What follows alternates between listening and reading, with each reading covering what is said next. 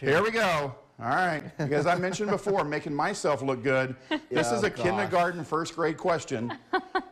What causes changes in the weather patterns? Air masses move and meet, water evaporates, the air gets more humid, or is it when clouds are forming? Okay, I know this is a question for kindergartners, but I feel like this is all of these sound like they contribute. So I'll go first. I'm gonna go with A, air masses move and meet. Okay. That's what I think. Jim was talking about highs and lows in the weather. This is a low weather moment for me. Yeah.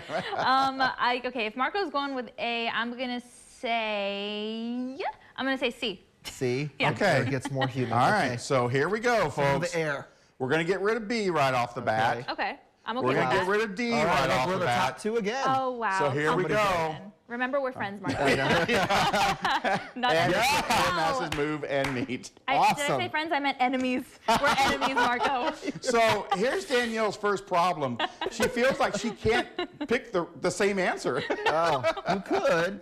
Yes, she can. Y'all can actually pick the exact same one. I didn't read the rule book. There is.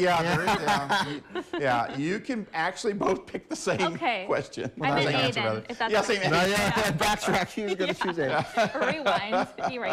Yeah, so, you know, Marco, got to give you a ribbon today. Yes. Danielle's got to go back to school. Yeah, I do. No, I kind of remembered, obviously with the air masses and when the dry air and the cool air meets, and that causes severe weather, right? Am I getting the right? Well, not necessarily severe weather. It can, yeah. but it basically causes it's what we call a clash of the air masses. Okay. When you have a clash of the air masses, things change either positive or negatively with that change. So that's what it is. Learn something new. There you go.